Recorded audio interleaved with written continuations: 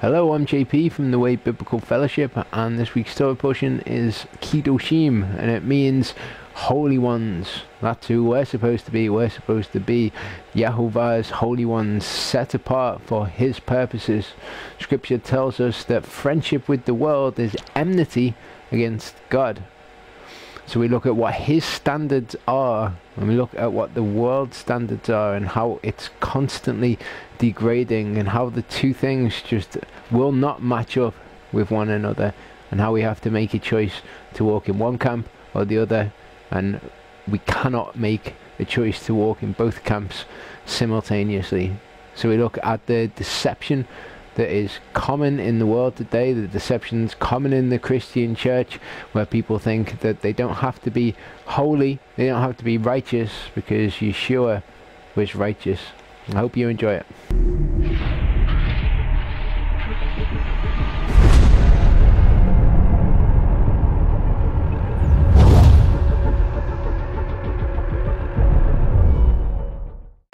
Okay.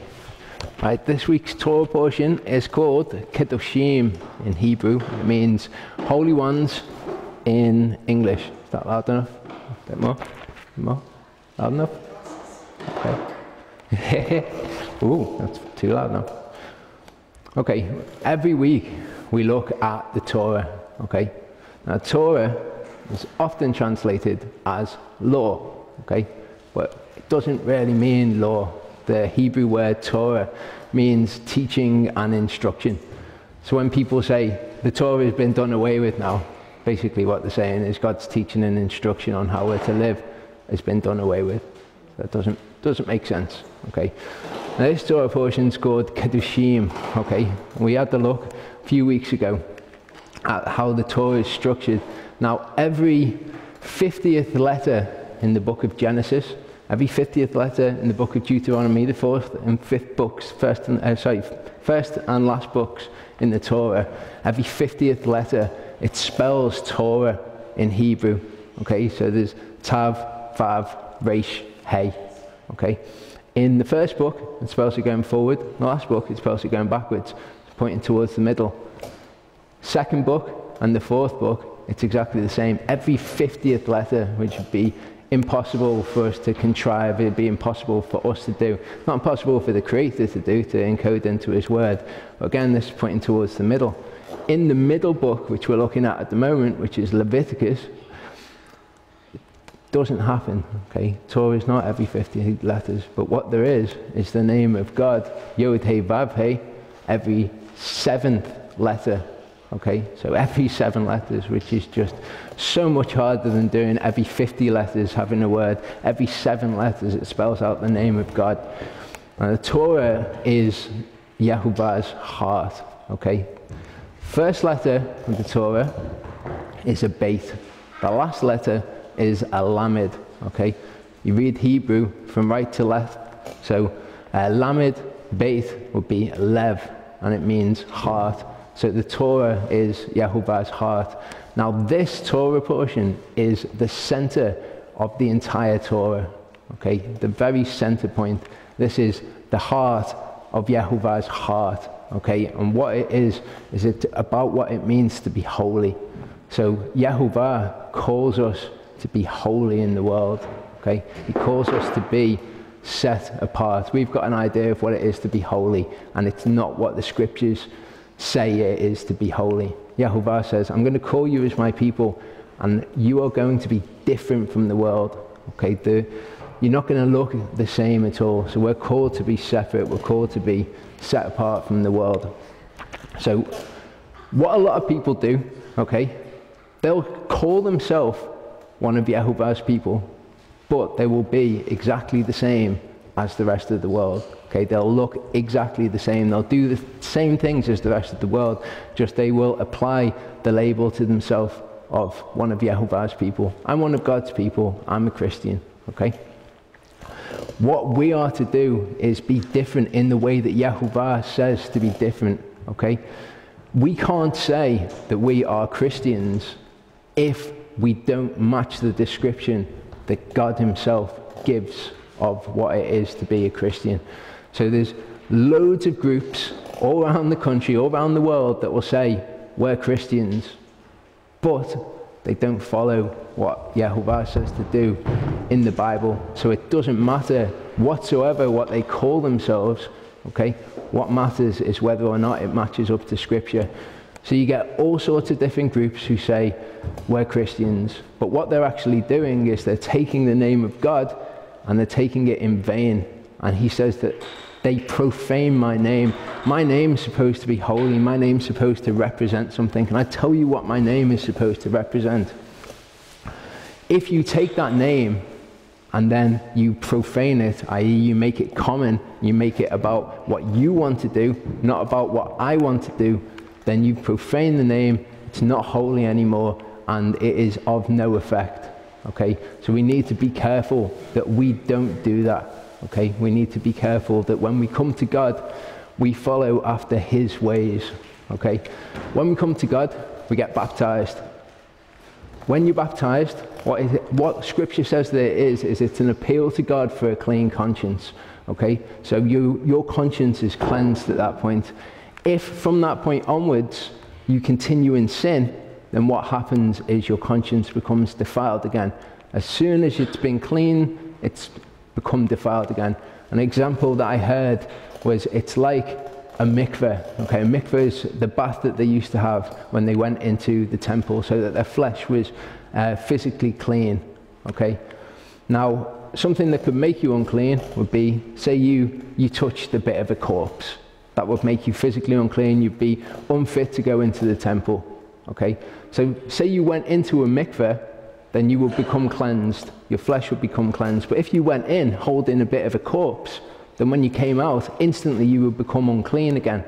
Okay, so when we have our consciences cleansed, we need to put down the things which are defiling them, because otherwise, as soon as we continue in the walk, we become defiled again. Okay, so Hasatan has convinced the world, convinced God's people that what they can do is they can be cleansed by the blood of Jesus. Okay, we use his Hebrew name, Yeshua. Okay, cleansed by his blood, and then you can just go on in sin and it's absolutely fine. No consequence to it whatsoever. And Hasatan has convinced all of these different groups of people that this is the way that things are. Okay, what it does is it completely ruins YHVH's picture of holiness. He says, look, I want these people to be my people. I want these people to dwell in my kingdom. He's not going to say to the people, okay, you can come in. You haven't changed yourself whatsoever, but you can become a citizen in my kingdom. He says, no, these are the people that I want. These are the people who have been conformed to the image of my Son, who walk in the way that he walked. They're the people that I want in my kingdom. Okay? If you trusted somebody, you might give them the keys to your house and say, it's okay, you can come into my house. If you didn't trust them and you knew that they were a thief, then you wouldn't give them the keys to your house because you wouldn't want them in there. So you might say, okay, the people that I let into my house are these particular people who fit this criteria. But what Hasatan has done is he said, well, God's criteria, they don't matter. He'll just let anyone in as long as they've prayed the prayer and asked Jesus into their hearts. Okay? But what we're going to look at in this Torah portion is what it means to be holy. We're going to look at some of the things that YHVH says, look, I am holy. These are my standards. Okay? I want you to meet up to these standards. You don't have to meet up to these standards in order to enter into the kingdom. Okay? You have to meet these standards as you walk along. You don't have to be perfect when you come to me, but what you have to do is be willing to change yourself, to submit to this process of cleansing. Okay? So, verse 1 says, Then YHVH spoke to Moses, saying, Speak to all the congregation of the sons of Israel, and say to them, You shall be holy, for I, YHVH, your God, am holy. Okay? We're told that we are grafted in to Israel. Okay? So when it talks about the congregation, it's talking about us. We're grafted into Israel, which is a name for YHVH's people. It's not a name for a country in the Middle East. He says, You shall be holy, for I am holy.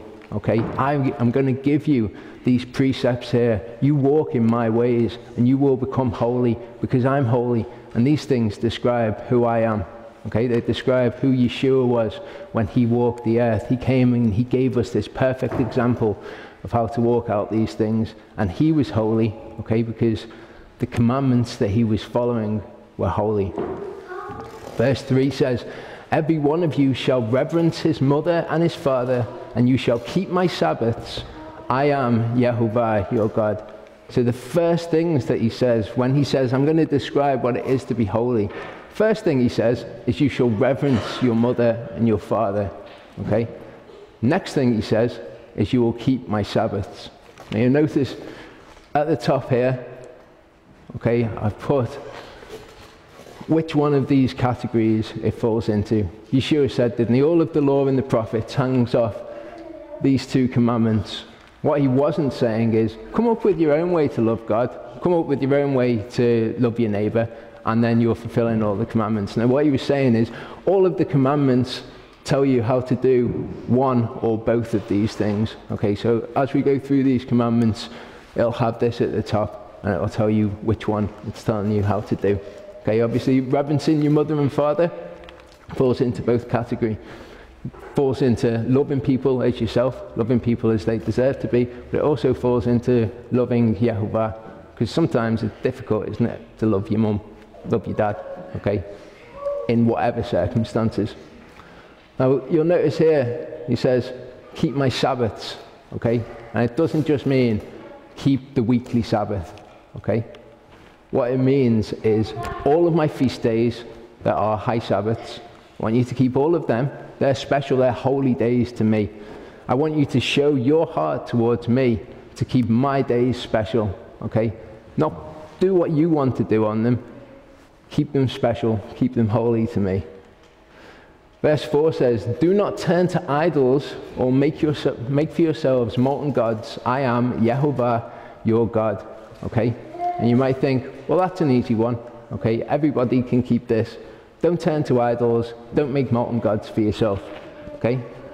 But making an idol, making a molten god to yourself, if you fashion something in the image of God, it's not quite God.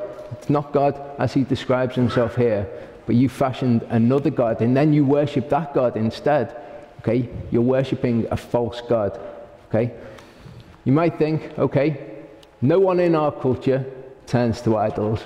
Anyone know anyone that's ever turned to an idol? It's not something that's done. Well, what about this? Okay, American Idol. We're going to create a new idol for the public. We're going to create something new for them to worship. Okay. Charlie mentioned this last week. They're going to have the Temple of Baal all throughout the world, 100 different locations. They're going to have the gates of Baal, and they're going to erect them, and it's going to be this fantastic thing in the pagan culture. Everyone's going to be involved. This is something that you might not think about. Okay, this is a quote from a guy called Paul Washer. He talks about an idol that pretty much everybody has set up in the corner of the room. He says, let's talk about your television. You watch things and then expect God to move. You love their off-color jokes, their humor. You find yourself laughing in wickedness, and then you want God to move in your family and move in your life. You come to the meetings, and after the meetings, you go home and sit in front of a television and watch all that filth, and you're not even sensitive to the sin of it, and you expect revival. YHVH says these things are unacceptable. Then what do we do? What do we show him in our hearts is the way that we think, the things that we revere. We show him that we revere the sin that's in all of these television programs.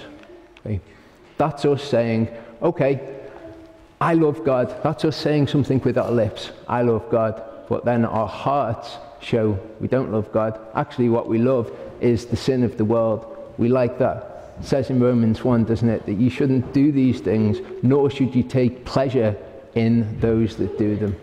Okay? Yehovah sees our hearts. It doesn't matter what we profess with our lips. Yeshua came and said to the Pharisees, these people, they worship me with their lips, but their hearts are far from me, because Yehovah sees exactly what's going on in our hearts. He says that they worship him in vain, teaching for doctrine the commandments of men. Okay?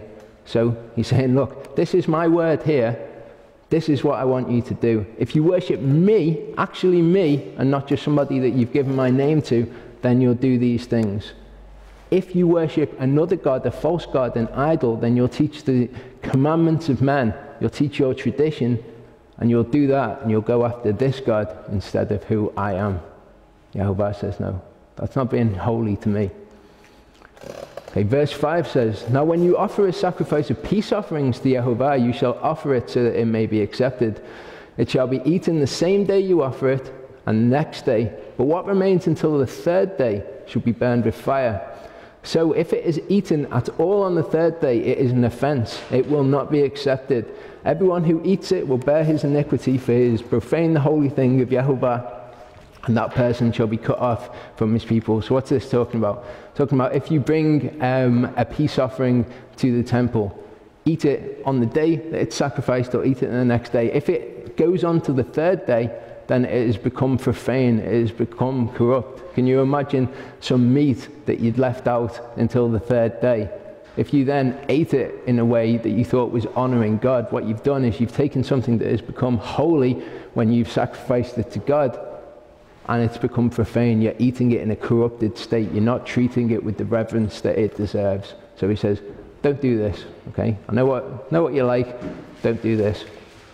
Verse 9 says, now when you reap the harvest of your land, you shall not reap to the very corners of your field, nor shall you gather the gleanings of your harvest, nor shall you glean your vineyard, nor shall you gather the fallen fruits of your vineyard. You shall leave them for the needy and for the stranger. I am Yehovah your God. Okay, so they had fields that they would harvest during the year. They were to leave a bit of the field so that the poor people in the land could come and gather what they needed. Okay, and Yehovah says, look, follow my commandments, because if you're following my commandments, there won't even be any poor in the land. Okay, nobody will be needy, nobody will be without, because I've designed a perfect system to compensate for this. Okay? Verse 11 says, you shall not steal, nor deal falsely, nor lie to one another. Okay? Everybody probably agrees with don't steal, don't deal falsely with each other. When something arises and you think the easiest way to deal with this would be to tell a lie about it, to deal falsely with it, to deceive the other person, he's saying, no, my holy people who are going to be different from all the other people on the earth, they're not going to deal with things in this way. Okay, and I'm not talking about, you might have a stereotypical view of people like this. Okay, you might think they probably tell quite a lot of lies. It's probably a part of their life, this idea of deception. Okay, Yehovah says, okay, I'm not just talking about your own morality, what you say is right and wrong. Okay, anyone ever told a lie in a situation like this? Okay, anyone ever gone for a job interview and told a lie in order to get it? What that amounts to is saying, I don't trust Yehovah. Okay, I don't trust this to be a good way to do things. Okay, I'm going to put my own will above his, and I'm going to decide in this situation it's okay for me to lie. Oh, if I get this job, I'll be able to do this good thing or that good thing, or whatever justification comes to mind. Yehovah says, no, I've got an exacting standard. I want you to be holy, completely holy to me. He's not going to trust people in his kingdom who go about telling lies in order to benefit themselves. He says, these are not the people that I want. What about in this situation? Okay, pulled over for speeding.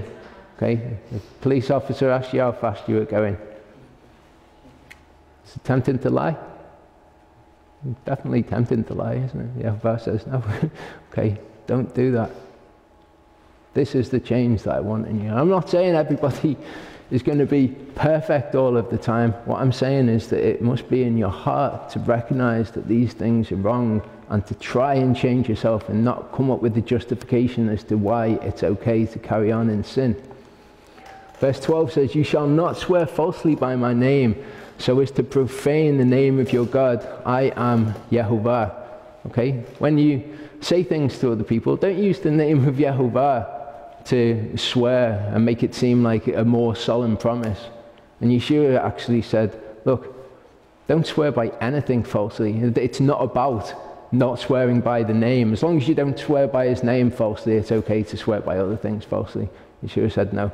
Look, what I'm trying to teach you through this is it's not okay to swear falsely. I think it's interesting that it says, I am YHVH at the end of it, once it's talked about profaning the name, because the reason that we've got in our Bibles the Lord, or that the Jews use Hashem, which means the name, is so that they don't use this name because they say, oh, it's too holy to use. Okay, I think YHVH is having a bit of a laugh here, saying, don't profane my name. Then he says it out loud, as if to say, it's okay to say my name out loud, you know. So no one uses that name by us? It's taken out of the Bible, it's taken out of our English Bibles because of a Jewish tradition where it says Hashem instead of the name YHVH, and that was just kind of continued in our English translations, and it's swapped with the Lord, capital L-O-R-D. Yeah, so it's the original. The name Jesus is just a transliteration, which is where you take the sound of something from one language and you try to represent it in another language. So it's taken from Hebrew. His name was a Hebrew name, it was Yeshua, and it was taken into Greek. Now in Greek, there is no y sound, so the closest that they had was I-E. There's no sh sound in Greek either, so the closest that they had was a hard S sound, okay? And the last letter of male names in Greek is always an S. So you go from Yeshua to Eusus. Then when you take it from Greek into English, it becomes Jesus, but his name originally was Yeshua. It's not offensive to use the name Jesus, it's just, it wasn't his name. Okay, verse 13 says, you shall not oppress your neighbor nor rob him. The wages of a hired man are not to remain with you all night until morning. Okay, I think we can all agree that oppressing your neighbor, robbing him is a bad thing, but this, the wages of a hired man are not to remain with you all night until morning. If somebody has done a job and you owe them some money, make sure that you go and pay them the money. You don't know if they are relying on the money. And of course, this is applicable to many other situations as well. If somebody is relying on something, okay, don't withhold it from them just in order to benefit yourself. Verse 14 says, you shall not curse a deaf man, nor place a stumbling block before the blind. You shall revere your God. I am YHVH. Okay, I don't think it's talking about situations like this. Obviously, doing this wouldn't be a good thing to do. But in the scriptures, it talks about deafness and blindness in a spiritual way. Okay, if someone is spiritually deaf, if someone is spiritually blind, okay, it talks about stumbling blocks. It says that a stumbling block is to be disobedient to the word. So if somebody is deaf, if somebody is blind towards something, don't put them in a situation where they're going to sin because of their deafness, because of their blindness, okay? It's part of caring for the people around you. Verse 15 says, you shall do no injustice in judgment. You shall not be partial to the poor, nor defer to the great, but you are to judge your neighbor fairly. Okay, so don't be partial to someone just because they're poor. Don't pervert justice in order to do something for someone who is poor that is not right. Okay, so this guy, big hero in the culture. Everybody loves Robin Hood. Everyone thinks, oh yeah, the idea of stealing from the rich and giving to the poor, that's kind of fair, isn't it? YHVH says, don't do that, okay? Don't do this, okay? If somebody's rich, then don't pervert justice in order to benefit them. Do what is right in every case, no matter who it is you're dealing with. Verse 16 says, you shall not go about as a slanderer among your people, and you are not to act against the life of your neighbor. I am YHVH. Okay, so going about spreading gossip, spreading slander about people, saying negative things about people, That's not something that Yehovah wants in his kingdom.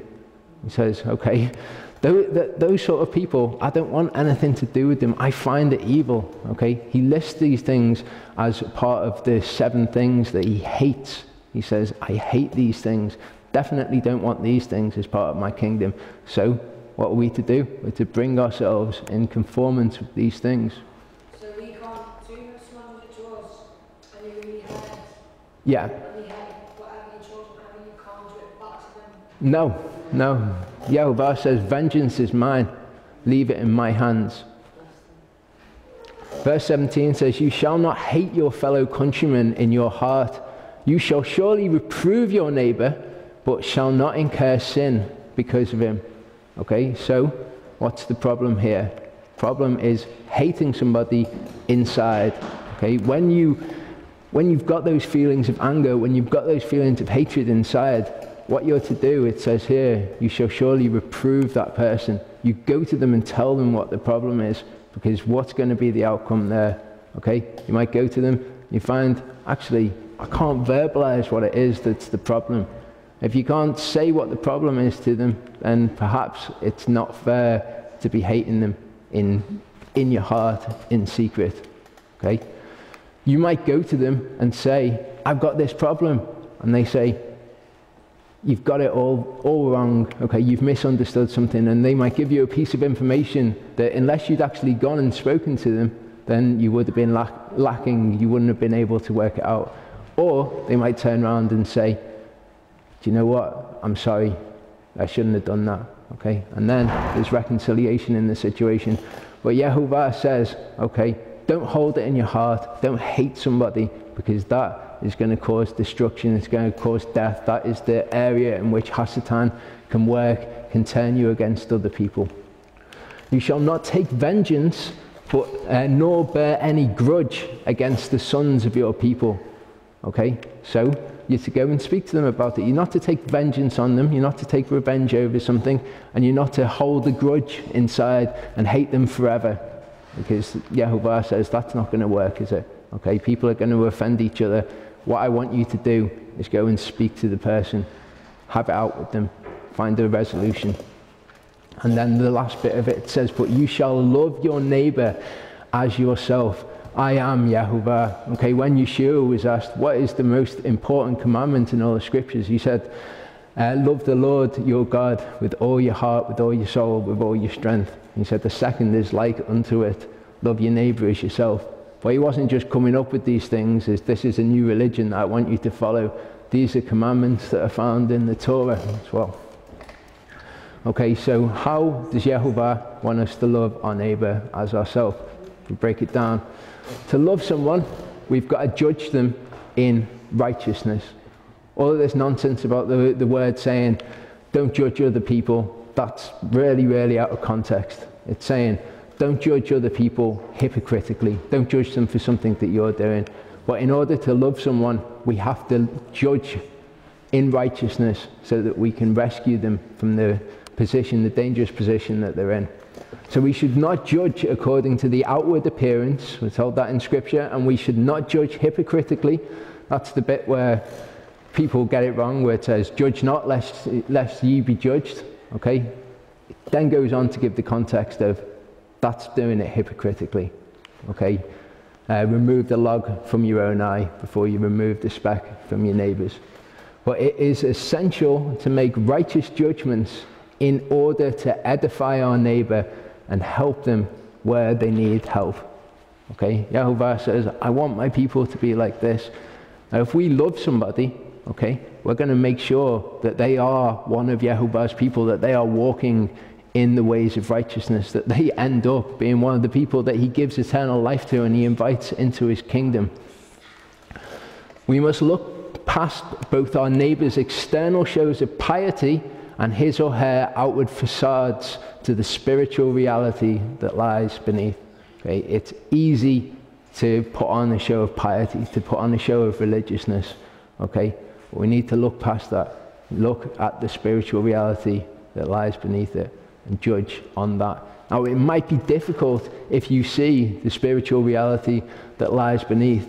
okay, and you see that there's a problem there, the easiest thing to do might be to just ignore it, to let them get on with it, okay? But the most loving thing to do is to love them as Yehovah would and point it out to them in a loving way, to edify them, to build them up, to bring them back to a place of restoration. Proverbs 9:8-9 says, reprove not a scorner lest he hate thee, rebuke a wise man and he will love thee. Okay, so we've got to be wise in this. If somebody is not walking with God and they're going to just hate you for speaking the truth to them, it's not worth talking to them. It's not worth rebuking a scorner, because all that you're going to have then is a situation where they despise you because they're not willing to change. So in you speaking to them, it's not going to do any good. All that it's going to do, in fact, is create harm. But if you speak to someone who is wise, somebody who loves God, and you point out something that is an error, then they will love you because of it, because they will realize that you're bringing them back on the path to restoration. Give instruction to a wise man, and he will be yet wiser. Teach a just man, and he will increase in learning. So this is loving our neighbor, okay? You do not truly love your neighbor if you do not rebuke him or her when he or she is wrong. If you choose to do the easy thing, you choose basically to love yourself in that situation, then that's not loving your neighbor, okay? It's loving who you are, loving what you're about. Tolerating sinful attitudes and actions from your neighbor and saying nothing about it is to hate, not to love them. And not rebuking someone is not about loving them, it's about loving yourself, okay? We can kind of con ourselves, can't we, and say, oh, well, it's not loving to say something in this situation, it's going to make them feel bad. An example that I heard was, again, the guy from before, Paul Washer. He was saying, I went to the doctor with my mum, and the doctor told her that she had cancer. And it hurt my mum. It made my mum cry. She wasn't happy, okay? But in telling her that she had cancer, it gave her the chance then to do something about it. If we see something in someone else that's sinful, that we know is going to destroy them ultimately, that they're walking away from Yehovah, and we don't identify that thing to them, and we don't warn them about it, then it's not being loving towards them. Unconditional love is not unconditional tolerance, which is kind of what it's become in our society. Okay, just tolerating all of these things. That's what being loving is. It's love that emulates Yehovah's love unconditionally. Okay, whatever the situation is that arises, it's emulating his love and showing people, okay, this is the right way, this is the wrong way, even when it's difficult. Okay, it's definitely unconditional tolerance is unconditional hate, hatred of the people and love of yourself, and just making your world run smoothly, not worrying about how their world runs. 2 Samuel 12:13-14 gives us an example of someone being rebuked in Scripture, okay, saying something hard to someone. And David said to Nathan, I have sinned against Yehovah. And Nathan said to David, Yehovah hath put away thy sin, thou shalt not die. Howbeit, because by this deed thou hast given great occasion to the enemies of Yehovah to blaspheme, the child also that is born unto thee shall surely die. So he didn't take the easy way. He didn't say, oh, it's fine, don't worry about it, your sin will be forgiven. He said, what you've done in this case is you've given the enemies of Yehovah a way to blaspheme his name. Okay, you've done something so that they can look at you and say, this is a man of Yehovah. Okay, this is what Yehovah's about. Okay, Yehovah's nothing before us. So he warns him exactly of what he's done, exactly what he's achieving. Verse 19 says, you are to keep my statutes, you shall not breed together 2 kinds of your cattle, you shall not sow your field with 2 kinds of seed, nor wear a garment upon you of 2 kinds of material mixed together. Okay, we'll get to this bit, to the mistranslation in a second. But he says, you shall not breed together 2 kinds of your cattle. Now what do we have in the world? Okay, that we're to be holy, to be separate from. Okay, we've got interbreeding of different species together. We've got the genetic modification. Okay? Obviously, in Joshua 4:18, just to show you that this is not a new thing, okay, this was happening before the flood as well. Okay, this is a historical account of before the flood. It says, and their judges and rulers went to the daughters of men and took their wives by force from their husbands according to their choice. And the sons of men in those days took the cattle of the earth, the beasts of the field, and the fowls of the air, and taught the mixture of animals of one species with the other. Okay, so we've got a historical record that this was going on. This can't have made much sense to people before about 30 years ago. They were mixing animals together, one species with another. How does that work? Okay. Men have morality. Men have what they think is right, what they think is wrong. Now, I put up this picture to show you. Obviously, this is a joke. This is an animal hybrid, okay? But some people would think that it was okay to create things like this. Some people would think that it wasn't, okay? But the point is, the men's morality is not the dividing line. YHVH gives us absolute truth. He gives us the dividing line. Don't do this, do the other, okay? This is one that perhaps people would think, definitely don't think that they should create something like this. Most people would probably sway in that direction. There are some people though in the world that would think, that'd be cool, let's go out and make him. Obviously we'll keep them in cages and we won't let them out into the world, but it's fine to make them, you know, it's just science, isn't it? It's just the progress of science. Well, this is the thing. Men have a completely different idea of what right and wrong is to God. The only way that we can actually have this anchor to what truth is by going according to his word. Okay? This is a real picture. Okay? This is something that is called a liger. Okay? I've had to look at this before. This is a cross between a lion and a tiger. Okay? Now, I've got a video here that will show you the liger and tell you a little bit about what it's about. Okay? Dr. Bhagavan Ansel runs the Institute of Greatly Endangered and Rare Species in Myrtle Beach, South Carolina. He successfully combined two species to produce hybrid offspring called ligers. The laws of nature apply to big cats as well as primates. Genetically, ligers are 50% tiger and 50% lion. Here on my right, we have a Bengal tiger. She's about 1.5 years old, and she's got that bold black and orange striping. And then on my left, we have a young lion about the same 1.5 years old, who you can see has a much more tawny pale coat. And obviously the mix of the two right here, with the shadow striping and these bold markings, show us the liger. He's a liger because his father is a lion, his mother a tiger. That's the baby. Now meet the adult. If you haven't come across a fully grown liger before, then this is the largest cat you're ever likely to see.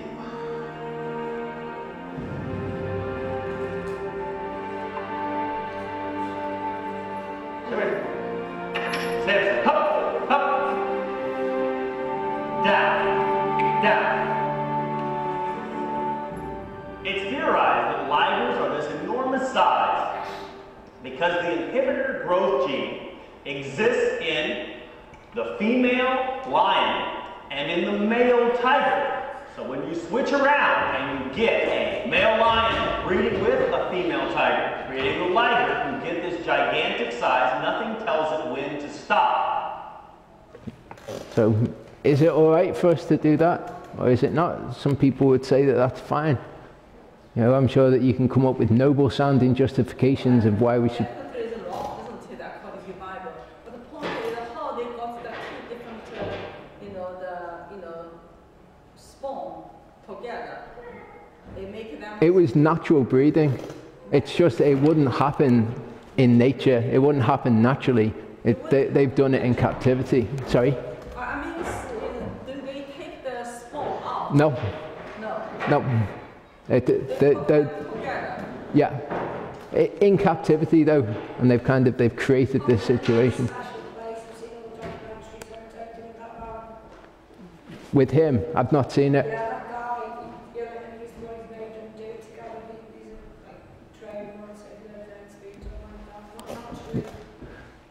I'm sure, because when God created the different species, Yeah. they will have intercourse with their own species. Yeah, that's the way that it's meant to be. And YHVH says, keep it that way.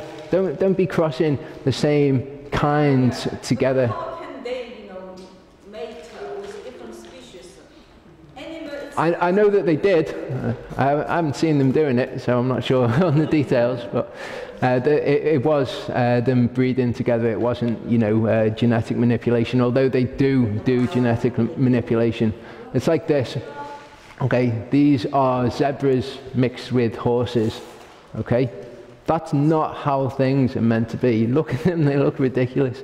Look like weird zombie horses. Okay, the creation is beautiful. Okay, and this is what we end up with when man applies his wisdom and says, "Oh, well, these will technically mate together, so we'll do that and we'll have some offspring." Okay, this one is a zonkey. Okay, cross between a zebra and the donkey. It just looks weird, doesn't it? It doesn't look.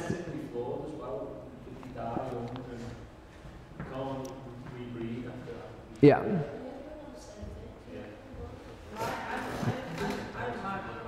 a pastor.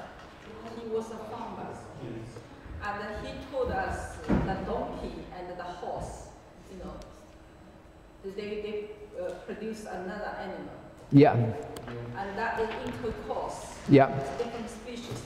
And the new one, mixed race. Yeah. Race, it was died early. Yeah.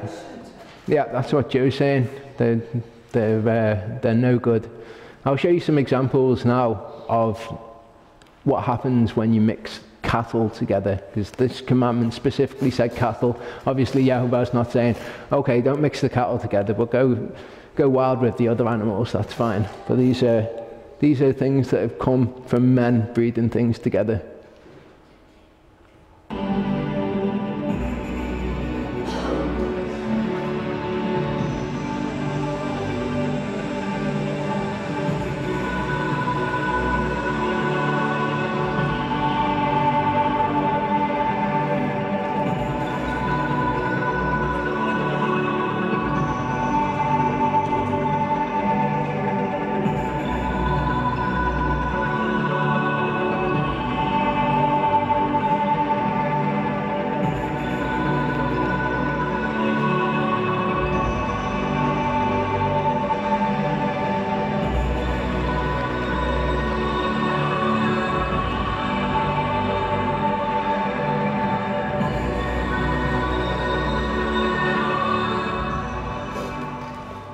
YHVH says, don't do this. This is an abomination before me. I'm the creator. I've created things as they should be. Don't get involved in that, basically. Okay? Some of them you might think, well, that's fair enough. It's just produced a bigger cow. So that's fine. Well, let that be done. That's justifiable. Some of them, they're a bit weird. We don't like them. Okay, we'll not let people do that. And that's man looking at these things, coming up with his own wisdom on them. YHVH lays out these things for us. Okay, but the Christian church do it with sin. Okay, YHVH says, break my law and it's sin. Okay, Christian church comes along and says, no, it's okay for us to do this. It's okay for us to do that. We don't do this anymore. We do this instead. Okay, and it's exactly the same. Okay, it's man looking at things, applying his wisdom to it, and denying YHVH the authority to speak on these things. So this part of it, where it says, you shall not have two kinds of material mixed together, this is common. This is common in the translations, that it says two kinds of material mixed together. This is the King James translation. It says linen and woolen. Okay, it's very different to just having two different types of material mixed together. That's, that's a prohibition that perhaps you wouldn't be able to understand at all. Linen and woolen, you think about the nature of those materials. Linen, okay, it's something that you wear when you want to be cool. Wool, something that you wear when you want to be warm. Okay, so it wouldn't naturally make sense to wear them together anyway. But I saw some scientific research, and they looked at the resonant frequency of your body, and it resonates at 100, I think it's 100 hertz. Okay, linen resonates at 5,000 hertz, Wool resonates as well at 5,000 hertz. Now, if you've got two frequencies and they are the same, what they do is they cancel each other out. Now, when you have materials on the human body, because it's got this resonant frequency of 100, if you wear things that have a lower resonance frequency than the human body, it's shown to cause health problems. Okay? If you wear linen and wool together, what it does is it cancels out, so it ends up equaling 0. That's really bad news for our bodies to be clothed in those things. So in all of these things, there's wisdom. Some of them we don't understand, okay? So we just trust him and say, you're the creator, I'm going to do these things. But what mankind has done is they've come along, they've taken these things and they've said, well, we don't understand this, we don't understand that, so what we're actually going to do is we're going to cut them out of the Bible and say that we don't do them anymore. Okay? Seems absurd. Verse 20 says, now if a man lies carnally with a woman who is a slave acquired for another man, we'll come back for that, but who has in no way been redeemed, nor given her freedom, there shall be punishment. They shall not, however, be put to death because she was not free. Okay, so YHVH says, if there's fornication in this society, amongst these holy people, then it's got to carry the death penalty. Okay, you think of the society that we live in today, if you were to just impose this and say, oh, the death penalty for fornication, it would be ridiculous, wouldn't it? Okay, everybody would be getting killed in the society that we live in today. That's not what's going on. YHVH's not just saying, I'm going to impose this on a pagan society. What he's saying is, these are my people, okay, and what I'm going to do is I'm going to give you laws that say, there's the death penalty for this, there's the death penalty for that. Not so that people end up getting killed, so that people understand how serious it is. These are not laws that were commonly enforced. Okay, there weren't people getting stoned to death all the time, but people knew where they stood, they knew what was right, and they knew what was wrong because there was a penalty there. Okay, think about fornication, think about adultery, think about how easy it is for us to just do these things in our society because there's no consequence. If you thought that you were going to get killed for doing it, you'd probably think a lot more seriously about doing it. And this is what YHVH is doing. Okay, he's saying, in my kingdom, amongst my holy people who are set apart from the world, this is the standard that I've got for them. Okay, people look at things like this and they say, oh, it's not fair. Can you imagine that in society today? It just wouldn't work. Well, it's not supposed to work with our society. Okay, and this bit here where it says, who is a slave acquired for another man, it conjures up all sorts of bad images, doesn't it? Okay, but a slave, okay, this is a mistranslation into the English, or it's a miscommunication of the concept anyway. What if somebody was a slave or a servant, what would have happened in that society is they would have reached a position where they were so destitute that they, in order to get money, they had sold themselves into service for somebody else. It wasn't something where you went and you captured slaves and you took them against their will. It was when somebody sold themselves into service into the house of another person. Often it was when somebody couldn't pay a debt. Okay, they were sold into service for a specific period of time. It wasn't an indefinite thing. It wasn't you're a slave forever. Okay, it would be you're in the service of someone else. So this is what this is talking about here, not slavery as we think about it, where they went off to Africa and they brought a load of people against their will in order to serve them forever against their will. Completely different concept. Okay, this is a voluntary thing that people would do. He shall bring his guilt offering to YHVH to the doorway of the tent of meeting, a ram for a guilt offering. The priest shall also make atonement for him with the ram of the guilt offering before YHVH for his sin which he has committed, and the sin which he has committed will be forgiven him. Now, to explain something here, when it's talking about your sins being forgiven, it's not talking about in front of YHVH. Okay, it's talking about you've paid whatever the fine was, and now in the physical realm, in the human world, you have been forgiven of the thing that you've done wrong. It's not talking about your sin being forgiven before YHVH. The only thing that can cause forgiveness of sin before YHVH is the blood of the Savior.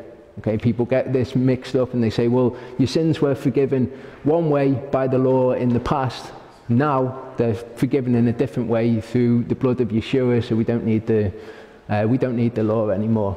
Okay, different sort of forgiveness that this is talking about here, human realm to the heavenly realm.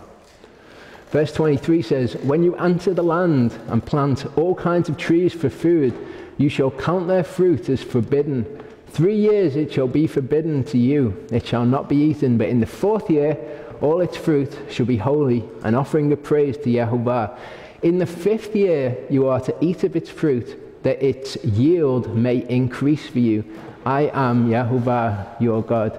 So when you go into the land, this holy land, I want you to treat it as holy. When you plant the fruit trees in the holy land, follow this procedure. And it tells us why. It says that its yield may increase for you. There's something about following this procedure that causes the yield of these trees to increase. Okay? So, yeah. Do that in Israel now?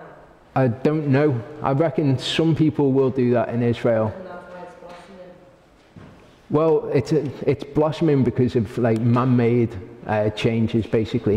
What's happening in Israel at the moment is nothing to do with God. It's to do with the Zionists who are kind of funding this state into being. Okay, people think that, you know, Israel, it's God's country, they're God's people. Okay, in the Bible it says, these are not the children of God. They are the children of the flesh. The ones who are counted as the children of God are the children of the promise. Okay, and they're the people who have faith in God. It says in Romans 11 that they are the natural branches who have been cut off. Okay, it says that they can be grafted back into Messiah, but at the moment they're cut off. And it says, be careful lest you're cut off as well. If the natural branches can be cut off, then you can be cut off as well. Okay? So what's going on in Israel is nothing to do with God. It's to do with man-made technology. That's kind of what's causing the desert to blossom. It's all of the, what's it called, the irrigation systems and stuff like that that they put in. When it describes in the Bible that the land will blossom again, it says that it's a move of Yehovah. And all the way through Scripture, we see that Yehovah blesses the land and he brings abundance out of the land. It's nothing to do with men using technology in order to make it bloom, in order to make it blossom. Okay. Okay. Verse 26 says, you shall not eat anything with the blood, nor practice divination or soothsaying. Okay, so this isn't talking about if you have a steak, don't have it rare.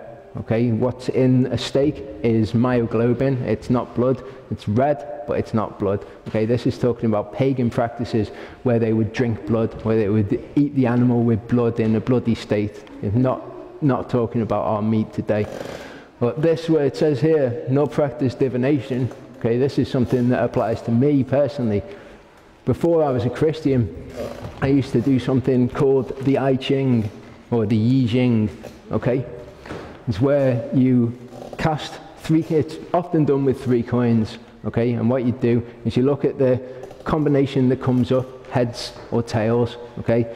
Heads would be worth 3, tails would be worth 2, so you get a number from the 3 coins between 6 and 9. You get a hexagram, okay? You might get moving lines depending on if you get a 6 or a 9. It shows some transition in the situation that you're talking about. Okay, you get a couple of different hexagrams. This is the situation as it is now. This is the situation as it's moving to. And it's a form of divination. It's a form of man looking into a realm that he shouldn't be looking at all. Okay, and Yehovah says, don't be involved in any of those things. Okay, this is another thing that I used to do. Okay, tarot cards. Okay, and it does seem that there is tremendous power in these things. When I used to do this, it used to work. Okay, it's not like it doesn't work, and that's why Yehovah says, don't do these things. Okay, if it was just a waste of time, if it didn't work, Yehovah probably wouldn't be bothered about it. Okay, but this is communication with demonic spirits. Okay, you'll see here, okay, you've got the pentagram. Okay, it's facing the other way up, and people say, well, if it's upside down, then it's evil, and if it's facing the right way, then it's good. No, it's all occultic knowledge. I think that this one's an interesting card, okay, called the Judgment. There's an angel with a trumpet, and the dead are rising out of their graves, and it's called the Judgment. Often you'll find with these spiritual streams is that they will have some kernel of truth to them. Okay, it will be biblical in some way. It will sound like it's biblical. It will sound like it's of God. But what it actually is a complete perversion. The thing is turning itself on its head. Okay, so all of this sort of stuff, YHVH says don't be involved with. The Ouija board. Okay, we perhaps identify this as evil. They used to sell this in toy shops.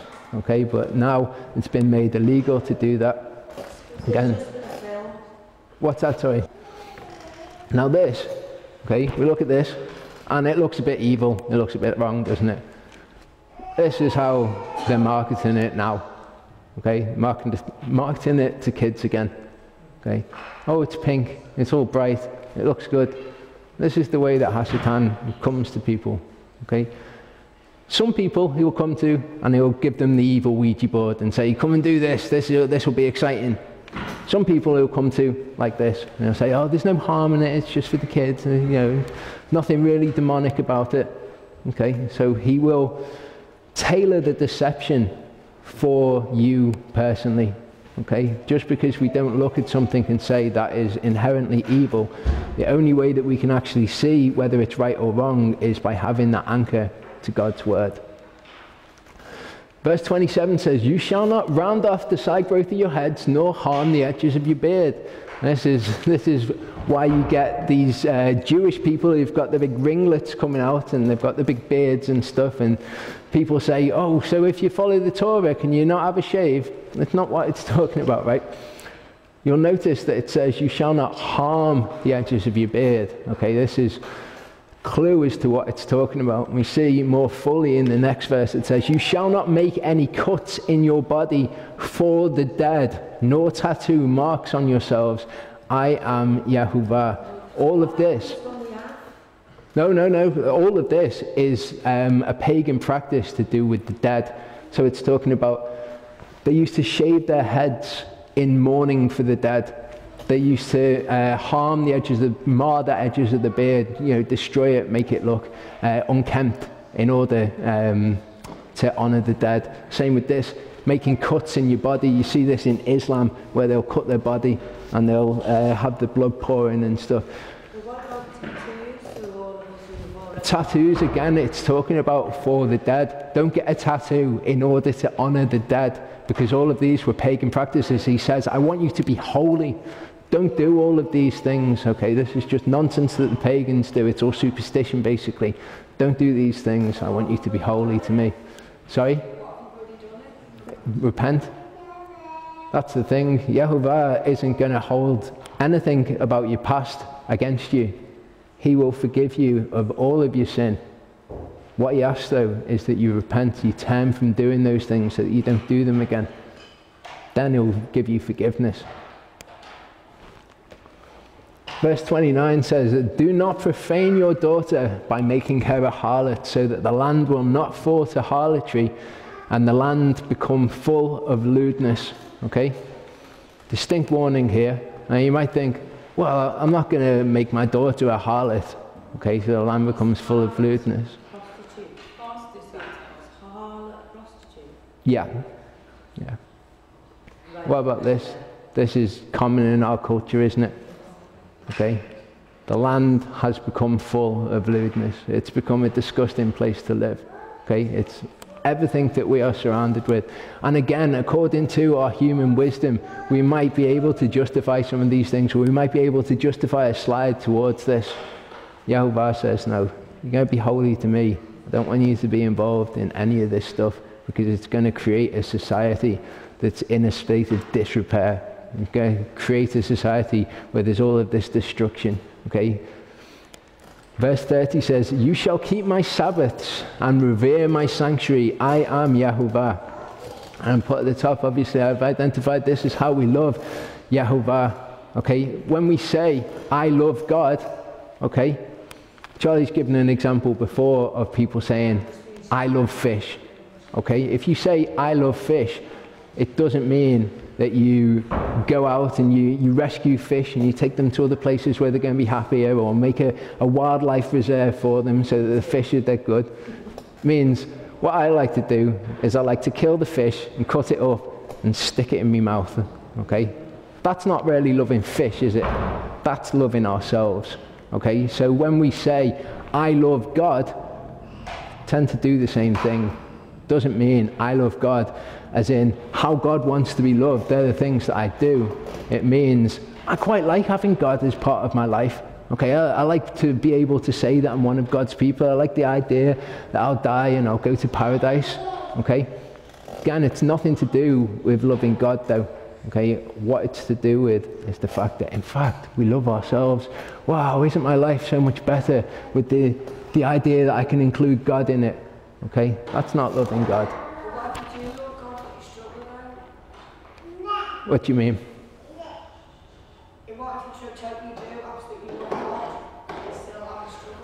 Well, the thing is, we have a way where we think we love God. And we think that it means in our hearts, if we have this emotional feeling of attachment to something, then that's what love is. YHVH says, no, if you love me, if you actually love who I really am, then you'll do these things because you'll love these things. Okay? Now, as I say, it's not about a case of being perfect before God, of just instantly being transformed. What it's a case of is submitting yourself to the process and not throwing up a blockage and saying, I'm unprepared to change in this way. Okay, if you say, okay, I will change and I'll submit to the process, I'll be changed slowly, that's fine, that's all that God is looking for. He's not looking for people to be perfect instantly. He's looking for people to look at his word and hunger and thirst after the righteousness that's contained within it and go after these things and conform themselves to them. Verse 31 says, do not turn to mediums or spiritists. Do not seek them out to be defiled by them. I am YHVH your God. Okay, this is what he says will happen if we go to mediums. If we go to spiritists, he says that you will be defiled by them. You will be made unclean by going to them. Spiritually, you'll be made unclean because these people commune with spirits. Now, they might say to you that it's a good spirit that they're communicating with, but it's not. It's always a deception. Again, Hasatan isn't going to come as someone evil. He's going to come in a form that you think is good, and he's going to slowly sucker you into doing things that YHVH says is wrong. Okay. Hasatan, sorry, Satan. In the Hebrew, it's not a name, okay? It's Hasatan. Ha meaning the, Satan meaning adversary or slanderer. So it just means the accuser, the enemy. Okay, we have kind of turned it into a name and we use the name Satan. Okay, but it's not actually what it says in the Bible. It says the accuser or the enemy. And so Hasatan's what we say because that's what the Bible says. Again, look at something like this and we might think, well, it's kind of suggestive that it's evil, isn't it? You know, she's got a snake on the go here and she doesn't look like a very holy person. So we might identify this as wrong. Okay, we might openly be able to identify it as wrong. But like you're saying, you might go to somebody who says, oh no, I'm seeking after God instead. And they might be dressed all righteously and holy, and they might have the outward appearance that they are seeking God. They might be deceived into thinking, I'm seeking God. But YHVH says, don't do these things. And that is the only way that we know if it's right or if it's wrong, because Hasatan will come and try to deceive us. And we are susceptible to those things, to make judgments for ourselves about what's right and what's wrong. The only way that we can be sure is by following his word. Things like this, okay, it might seem like just a bit of fun. Okay, going to a seance, it's just a bit of fun, isn't it? Okay, YHVH says, don't be involved in these things. The number of times that I've heard people say, I've been to a seance and they told me something that absolutely nobody could know apart from this person. Okay, and it's just a deception. It's the spirit who has obviously observed these things, going to this person and whispering in their ear, tell them about this, tell them about that. There's no one that could have known apart from this particular person. Or a spirit who has this information, who has this knowledge, and is able then to share it with the medium says it to the other person then thinks that there's such a thing as speaking to spirits from the dead and all the rest of it. Deception is promulgated through it. So YHVH says, no, don't do it. You're holy to me. Stay separate, stay apart from all of that. Verse 32 says, you shall rise up before the grey-headed and honor the aged, and shall revere your God. Revere your God, I am YHVH. Okay? This word, grey-headed, okay, it's not talking about somebody who's just got some grey hair. What it's talking about is somebody who's got fine white hair, fine grey hair, somebody who is to be respected, somebody who is aged. Okay? Not sure, Charlie. You're on the boundary.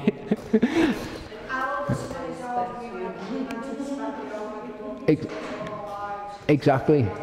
We might not agree with them, but we're to show them respect. Always to show them respect. Okay, verse 33 says, when a stranger resides with you in your land, you shall not do him wrong. The stranger who resides with you shall be as the native among you, and you shall love him as yourself, and you are strangers in the land of Egypt. I am YHVH your God. See, the Torah doesn't just say, love your neighbor as yourself. It says, love your neighbor, love the stranger, love your enemies, love them all as yourself. Okay? Stranger is actually one of the categories of people that YHVH says to particularly look out for. He says, the widows, the poor, the orphans, and the strangers, because they all lack some degree of protection. Okay, the poor, they haven't got much money. Okay, so look after them. Somebody who's a widow hasn't got a husband, so look after them. Somebody who is an orphan hasn't got parents, look after them. Someone who's a stranger doesn't have the protection of knowing the people around them. There's a little bit of uncertainty there. So YHVH says, look after these people particularly. Verse 35 says, you shall do no wrong in judgment, in measurement of weight or capacity. You shall have just balances, just weights, a just ephah and a just hin. I am YHVH your God, who brought you out from the land of Egypt. Okay, so basically, if you're selling something to somebody, okay, and they say, I want a kilogram of sugar, don't get out a weight that weighs 800 grams, but that says 1 kilogram on it. Put it on the scale and then measure out 800 grams instead of a kilogram. Okay, it's saying be honest in all of your dealings. Okay, obviously this doesn't just apply to don't sell people stuff that doesn't weigh the right amount. Okay, that's not what YHVH is saying. He's saying when you deal with people, deal honestly, deal fairly, deal above board. Verse 37 says, you shall thus observe all my statutes and my ordinances and do them. I am YHVH. Okay, so he rounds off by saying, if you're going to be holy to me, okay, the way that you do it is by observing all my statutes and all my ordinances. Because you know what? The world around you isn't going to do all of these things. The way that you mark yourself out is different. The way that you mark yourself out is mine. You got to take my name and represent it. Do these things. Okay, chapter 20. It's only 17 verses, but I thought that was an appropriate time to take a break. Okay, so verse 1 says, then YHVH spoke to Moshe, saying, you shall also say to the sons of Israel, any man from the sons of Israel, or from the aliens sojourning in Israel, who gives any of his offspring to Moloch, shall surely be put to death. Okay, Moloch was a pagan deity, and what they would do is they would give their children to Moloch. Moloch would be represented by a bronze statue, and he'd have his hands out. They'd have a fire under the bronze statue, and they'd heat up the bronze statue until it was glowing red. And then what they'd do is they'd put the babies in the hands of the statue, and the babies would burn up. Okay, that's what giving your children to Moloch is. So any man from the sons of Israel or from the aliens sojourning in Israel who gives any of his offspring to Moloch shall be put to death. The people of the land shall stone him with stones. Again, this isn't about let's have loads of stonings all the time. This is about YHVH saying, look, this is unacceptable. If you're going to be my people, this isn't going to be accepted by me. It's going to carry the death penalty, so you know exactly where you stand on the issue. I will also set my face against that man, and I will cut him off from among his people, because he has given some of his offspring to Moloch, so as to defile my sanctuary and to profane my holy name. If the people of the land, however, should ever disregard that man when he gives any of his offspring to Moloch, so as not to put him to death, then I will set myself against that man and against his family, and I will cut off from among the people both him and all those who play the harlot after him, by playing the harlot after Moloch. I think we can all agree, giving your kids to Moloch is a pretty evil thing, okay? But they still worship Moloch today. This is a place called the Bohemian Grove in America, okay? And this is a ritual that's called the creation of care. And they don't, at this ceremony, I don't know what happens afterwards when they have a big 3-day festival, where basically at the beginning of it they have the cremation of care. They forget about all their cares, and then they go off in smaller groups into the woods, and I have absolutely no idea what they do. They do burn an effigy, yeah. You know about this, don't you, James Martin? You're aware of Bohemian Grove and about the people who were involved in it. You'll probably recognize some of the names on this list. Yeah, they're all members of Bohemian Grove. Now, it used to be that the presidency before this, a lot of the people that were surrounding George Bush would be much more heavily involved in this. It seems that there's been a move away from kind of overt Satanism like this in the Obama administration. But it still goes on. It's just not as overt. But yeah, these are some pretty well-known names, okay, especially in the George Bush administration, okay? But these are the people who are involved in these things. These are the people who would actually be there at the cremation of care when they had the effigy floating down the river with the human screams being played out of the speakers, okay? These are the people who are in charge of our world. This is a picture as well from Bohemian Grove, okay? This is a black child who has been struck down, okay? Don't know what's going on here, okay, but it doesn't look very good. And these are the official pictures that have been released by Bohemian Grove. When it started to be uncovered what went on there, they thought, right, okay, damage limitation, we'll release some pictures. Okay, and they just basically say, oh, we're just a load of blokes getting together, having a laugh, you know, there's nothing evil or twisted or sinister about it, but really, you can't deny that there's something pretty malevolent going on there, isn't there? Okay, we might think, well, in today's society, we don't, like the people of the land, don't sacrifice to Moloch. Okay, this is what they used to do. They used to give their babies up to Moloch. But we do kill human babies, okay? Instead of it being offered up to Moloch, the sacrifice nowadays is offered up to the god of self, okay? It's inconvenient for me to have a baby, so what I'm going to do is I'm going to have my baby killed, okay? It's offering up our children again. It's an abomination in the sight of YHVH. And he says, my people aren't going to be involved in any of this. Verse 6 says, as for the person who turns to mediums and to spiritists to play the harlot after them, I will also set my face against this people, against this person, and will cut him off from among his people. Okay, this is YHVH saying that he will do this. Okay, some of the things he says, right, I want you to institute this punishment. Some of the things he says, I will bring this about. I will cut him off from his people. And we'll see more examples of that in a bit. He says, you shall consecrate yourselves, therefore, and be holy, for I am YHVH your God. You shall keep my statutes and practice them. I am YHVH who sanctifies you. He says that we're to be a light to the nations. Okay, we're to be holy, we're to be set apart, we're to be sanctified. So when they look at us and they observe us keeping all of these things, okay, it says in Deuteronomy, they look and they say, what nation is it that has a God as righteous as this, that has decrees as righteous as these? And they see the benefit of living by these things, and they glorify his name, as opposed to them looking at Christians today and they just think that God's a joke. We want nothing to do with that God whatsoever.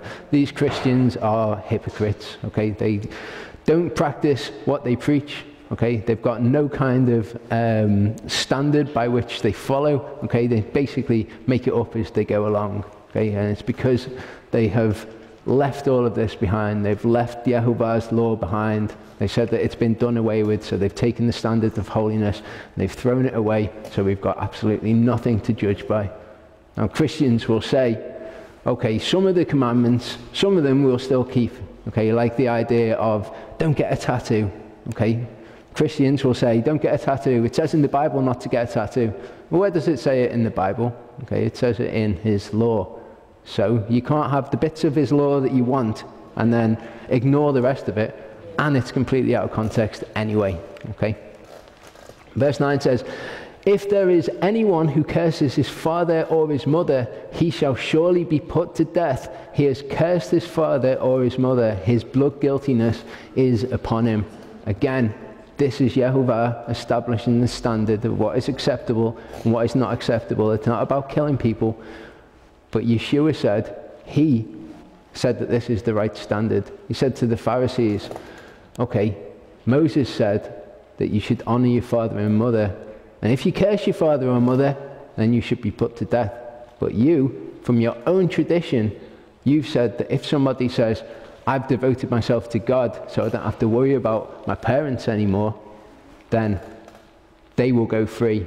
They are allowed to do that. It's a loophole to the law. He says, you have established your own tradition and you've nullified the word of God. So we've actually got a part in Scripture where Yeshua says, okay, you should be stoning these people, but you've nullified the word of God by your own tradition. So none of this has changed. Okay, Jesus didn't come along and say, oh, this law that I gave you, okay, when you came out of Egypt, forget about that. That's a load of bother. Don't worry about doing that. Okay, I'll give you something new. Just love each other and make sure you love God and you go to church and you do this and that and the other. That's kind of the religion that we've got, isn't it? That's what's preached in most of the pulpits around the country. Okay, it's going back to stuff like this where we can see the people that we're supposed to be. Verse 10 says, if there is a man who commits adultery with another man's wife, one who commits adultery with his friend's wife, the adulterer and the adulteress shall surely be put to death. Can you imagine if this was the standard that we lived by in this society? Okay, it's just become acceptable. People aren't holy, they're profane. Okay, the nations are in a ridiculous state now. And it's fallen so far that we've reached the point where Yeshua is going to come back and he's going to judge the nations because it's got as bad as it can get. Okay, this is the standard that we need to return to. Okay, this is an actual website that exists. Okay, life is short, have an affair. That sounds great. Is that what it's under? Where did you sign up as an Yeah. The one that they want to release the name because all these people, they have to marry. No. It's basically, it's a dating website for people who are married. Wasn't it hacked and they were going to be released? They threatened. I'm not sure. I do know that YHVH isn't going to be happy with this. All the people who've been on Ashley Madison aren't going to be before him and go, oh, that's great there. It's a bit of a laugh. Verse 11 says, if there is a man who lies with his father's wife, he has uncovered his father's nakedness. Both of them shall surely be put to death. Their blood guiltiness is upon them. If there is a man who lies with his daughter-in-law, both of them shall surely be put to death. They have committed incest. Their blood guiltiness is upon them. Now, our society thinks that stuff like this is a bit wrong. YHVH says if anyone does it, they should be put to death. That all this, the soap, Coronation Street. Yeah. It's all story about this. Yeah, absolutely. The soaps are just a way, basically, of acclimatizing people to sin, making things seem acceptable. There's the homosexual agenda, isn't there? It gets people addicted to watching them, don't they? Yeah. Night after night. And then that becomes their reality on how to deal with with life. Yeah, I mean, what's right and what's wrong, and then you get a highly emotive story about something that happens to, Charlie was talking about it last week, something that happens to a gay couple, and it makes you feel really sorry for them, and it makes you think that being gay is actually all right, and you're moving all the time away from what God says is right. Verse 13 says, if there is a man who lies with a male as those who lie with a woman, both of them have committed a detestable act. They shall surely be put to death. Their blood guiltiness is upon them. Yehovah doesn't want these people dwelling in his kingdom. He says that it's wrong. Okay? Exactly. This is what our society says. It says, oh, it's just about whether they love each other. Again, it's man saying, look, I can justify this. Exactly. God's love. We can justify this. It makes sense to us that if people are in love, then, they should just be allowed to do whatever they want. Well, Yehovah says, not among my people. If they want to be among my people, then this is unacceptable. Okay? This is something at the moment, isn't it? Sorry? Yeah, and it's, Pope Francis is the gay-friendly Pope and all of the rest of the nonsense. This is going on in America at the moment, okay, where you're allowed to use the opposite sex's bathroom if you feel in your head like you're the opposite sex. Pretty ridiculous, isn't it? Okay, so if somebody is transgender, okay, if a bloke's transgender, he can use the female bathroom, okay? So, what about this guy? Do you reckon that he should be allowed in the toilet? Or do you reckon he's a pervert? Okay. When I look at that, it's just evil. No, he can go to male toilet, Well, but not a woman. That's the way that it should be. However, in America, the way that the law is now, he can go to the bathroom in the female bathroom. North Carolina are actually having a backlash against this at the moment. They've said that it's wrong, that they shouldn't be doing it. And so loads of businesses have left North Carolina because they're not tolerant enough. Okay. What about this guy? Okay. Okay. Let's have a vote. The women, would you be comfortable with this guy using the bathroom with you? You walk into the toilet and then this guy's standing there at the sinks.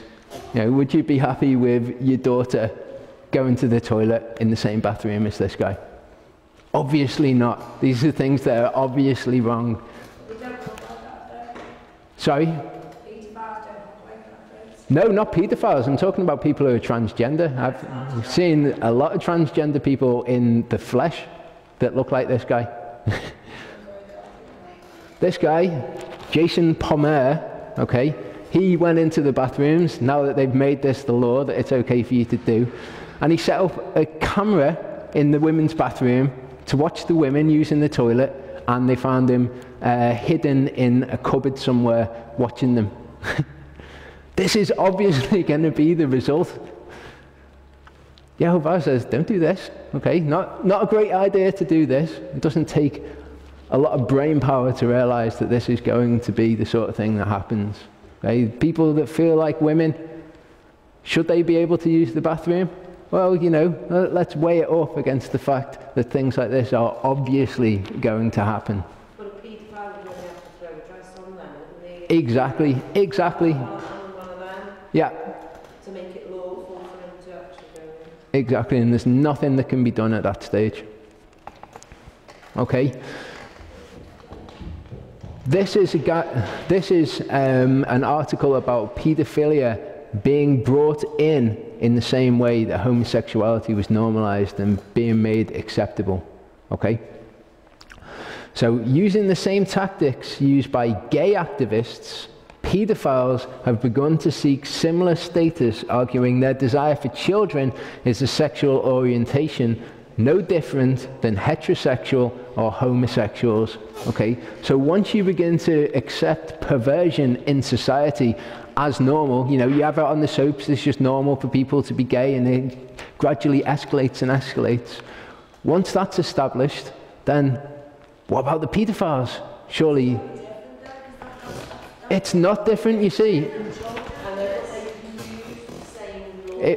It was thought of exactly the same. It was thought of as perversion. In the 1970s, to be homosexual was not accepted in society. The thing that's brought it into acceptance in mainstream is the culture.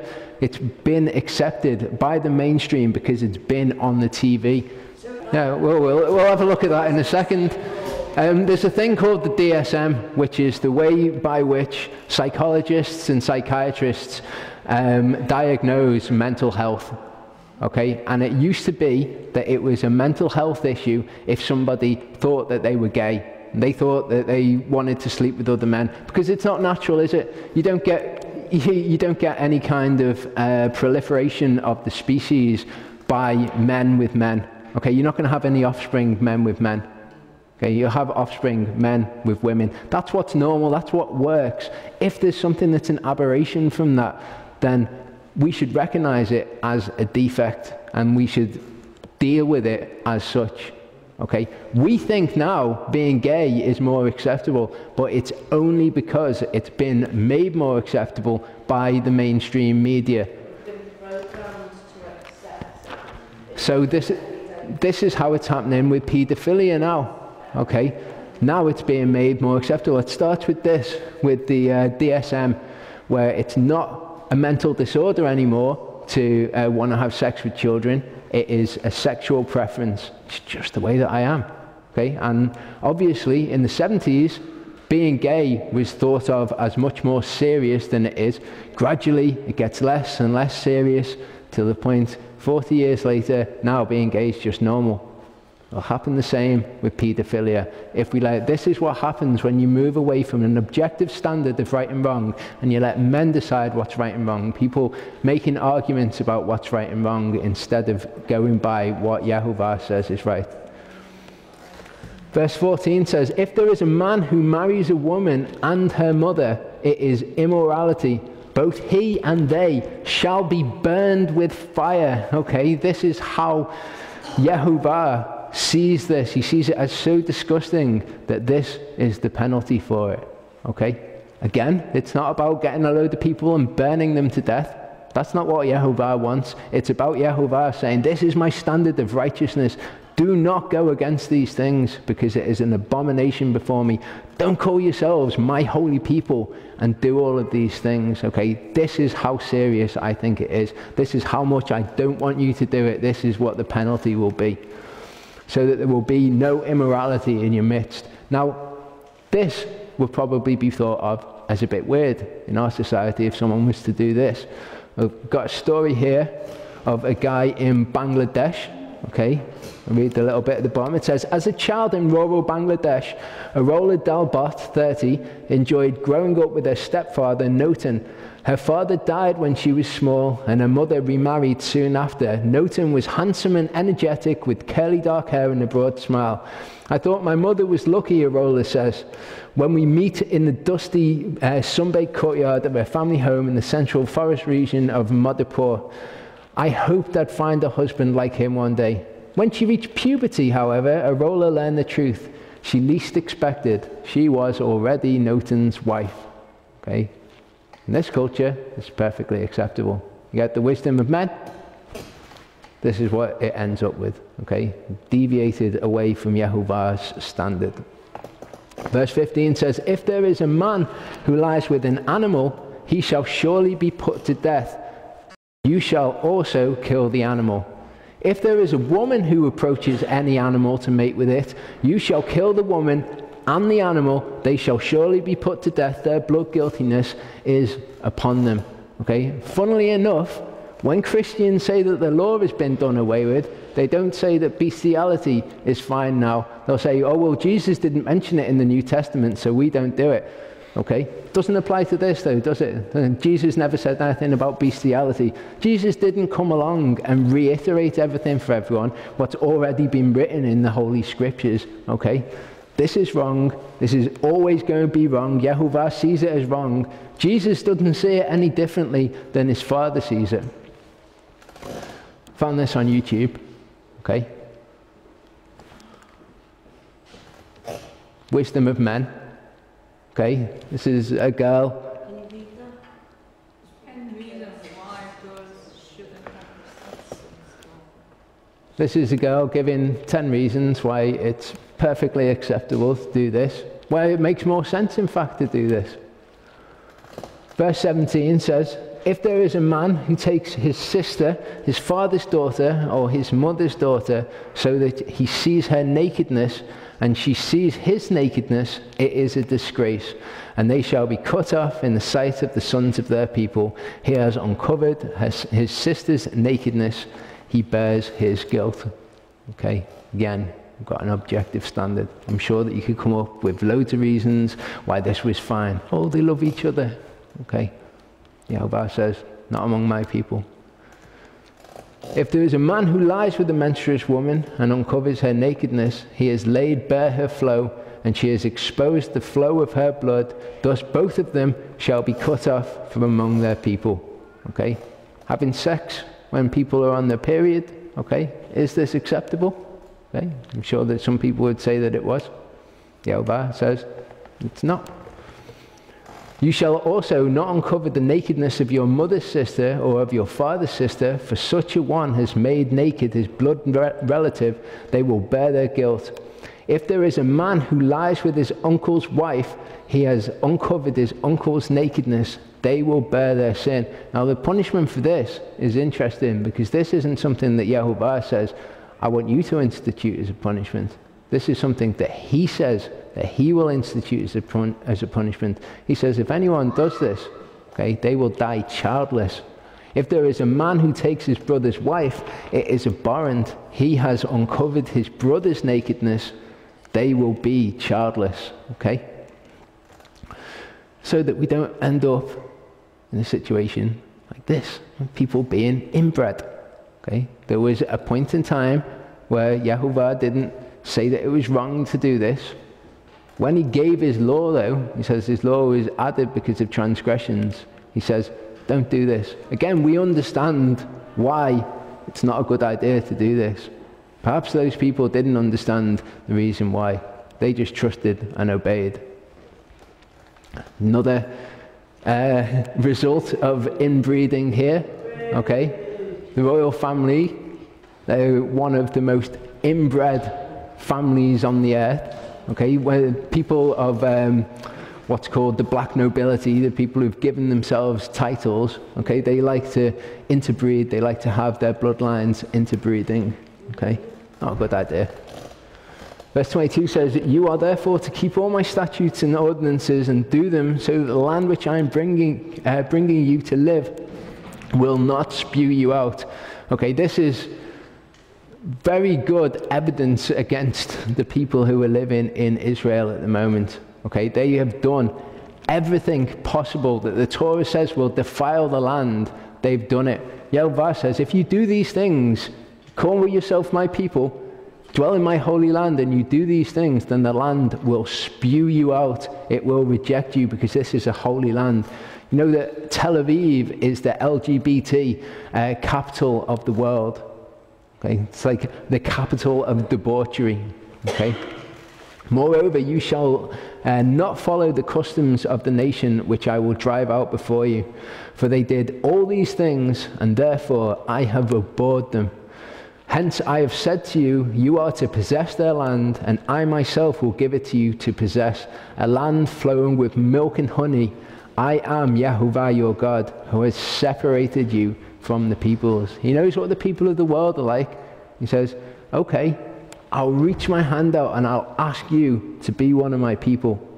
But what you've got to do is you've got to separate yourself from the world. I'll offer you this. Okay, he offered them a land flowing with milk and honey, where everything would work well, where all of these systems for dealing with the poor people in the land, they all worked to everyone's benefit. And everybody trusted YHVH, everyone trusted his wisdom, and everything turned out properly. That's the way that it should be. Okay? These people that he's speaking to at the moment, they chose not to do that. They chose to walk in a way that did not please him. Okay? So he offers them, you can be separate from all people. You can be my holy people. The same offer that he gives to us. We have the same choice as them. Do we embrace all of these things? Do we go after all of these things? Have we got a hunger and a desire to do all of these things and then make ourselves the holy people of Yehovah? Or do we just intermingle with the people around us so that we don't really look any different? We might say, well, you know, I believe in God. Maybe that looks a bit weird to the people around us. Yehovah says that you will be hated amongst the world. If you are my people, the world will hate you. Okay? People might think, well, you know, if I walk like Yeshua walked, everyone's going to love me. Okay? Let's not forget what they did to Yeshua, how he ended up. It's not about looking a little bit weird to the world because we believe in God. Okay? It is about being so qualitatively different that the world hates us because the way that we act testifies against them. It testifies against the evil things that they do because we reject them. So the world ends up turning around and hating us in return. Okay? That's the people that we've been called to be. You are therefore to make a distinction. Sorry. We're considered peculiar. Exactly. But it's not just being a bit odd. It's being completely opposed to everything of the world. You are therefore to make a distinction between the clean animal and the unclean, and between the unclean bird and the clean. And you shall make yourselves, okay, in the Hebrew it says your souls, okay, you shall not make your souls detestable by animal or by bird. Do you think that eating unclean animals used to make your soul detestable? But now it doesn't, since Jesus has come. Okay, it doesn't make any sense, does it? Okay, and that is a lie that is sold in churches, which I have separated for you as unclean. Okay, we're his holy people, we're separate from the world, we eat the diet of his holy, set apart people. He set apart these animals which we are to use as food. We looked at the science of why it's wise to eat clean animals anyway, but he says don't make your souls detestable by doing these things. Thus you are to be holy to me, for I am Yehovah, for I, Yehovah, am holy, and I have set you apart from the peoples to be mine. This is really important. Okay, he makes us holy so that we will be his. We can't say we are his unless we are set apart from the people around us. It doesn't work like that. We can't have both things. We can't say, yeah, I'm Yehovah's, definitely his, I love him, and yet I want all of these things. I put all of these things above who Yehovah is. Okay, I choose these things basically because it shows our heart. We talk with our lips about loving God. He sees our heart and whether we actually do these things, whether we actually love them. Now a man or a woman who is a medium or spiritist shall surely be put to death. They shall be stoned with stones, their blood guiltiness is upon them. And that's the end of the Torah portion.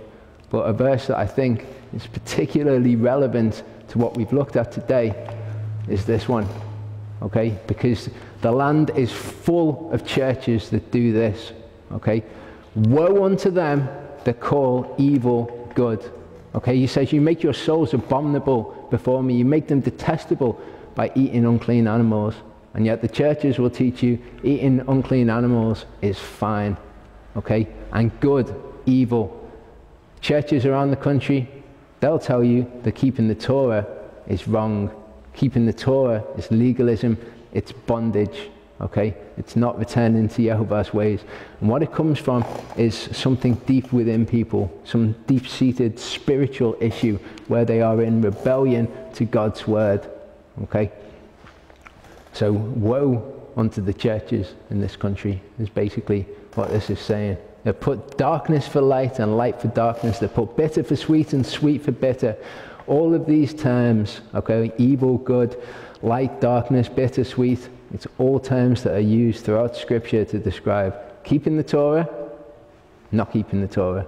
So basically what it's saying is, woe unto them who don't keep the Torah, to sum it up. Okay, should we pray?